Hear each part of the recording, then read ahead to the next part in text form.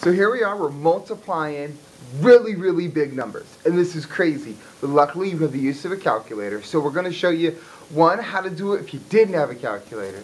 And then we're going to show you, well, the easy way, how to do it with a calculator, right? Okay, here we go. Ready? Big numbers, let's do it. Ready?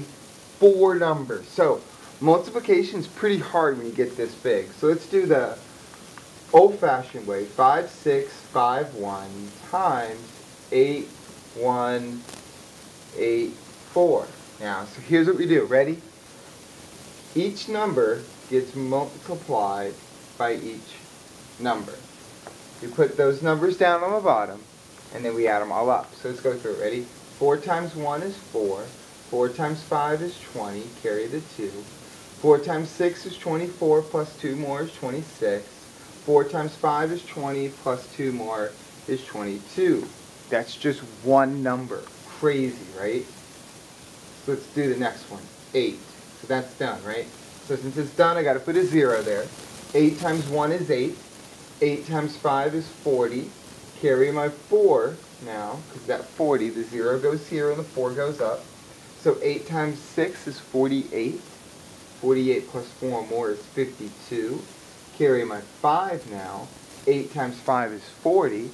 Plus 5 more, 45. So see how it went 1 over? That's how you know you did it right. We went 1 over.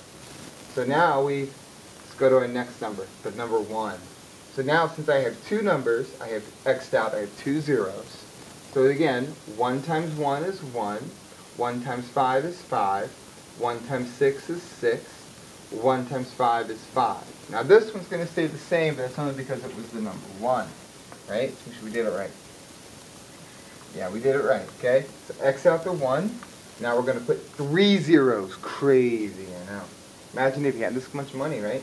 8 times 1 is 8. 8 times 5 is 40.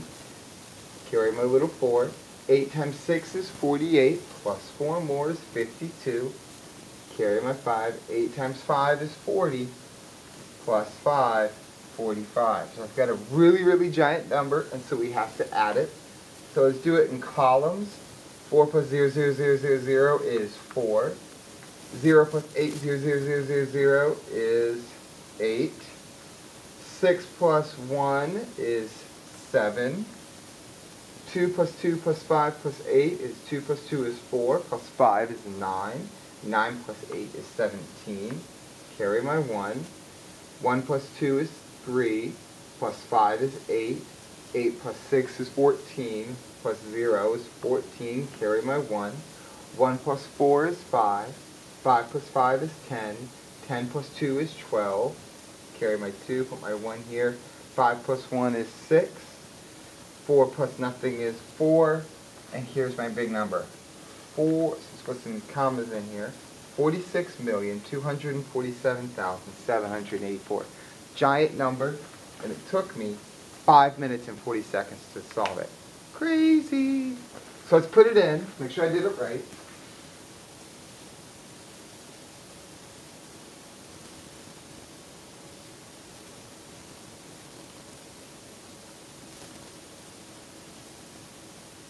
Whew! I did it right. That would have been so sad had I done it wrong.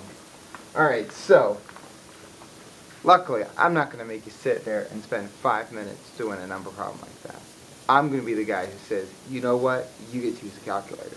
But I wanted you to understand how it worked in case one day, like, all the calculators, they become robots and they take over the world or something. Who knows, right? So, what we're going to do first, we're just going to do this just in the calculator, okay? The key is you've got to enter it exactly as you see it. Pull up the calculator so we can see it up on the screen. So I want you to be able to see it the same way I do. Ready?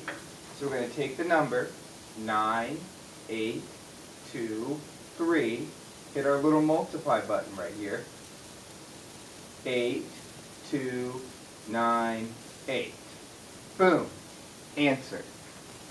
81,511,254. Now isn't that easier, right? Come on.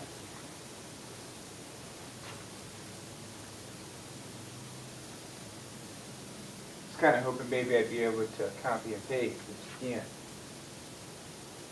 Where'd my calculator go? 81 million, gotta remember that now, 81,511,254. 81511,254. Whew. So I won't do another one like that because you can see how it works. Right? But the gist is that you can do it the old-fashioned way, take 5 minutes. You can do it the calculator way, take about a minute and a half.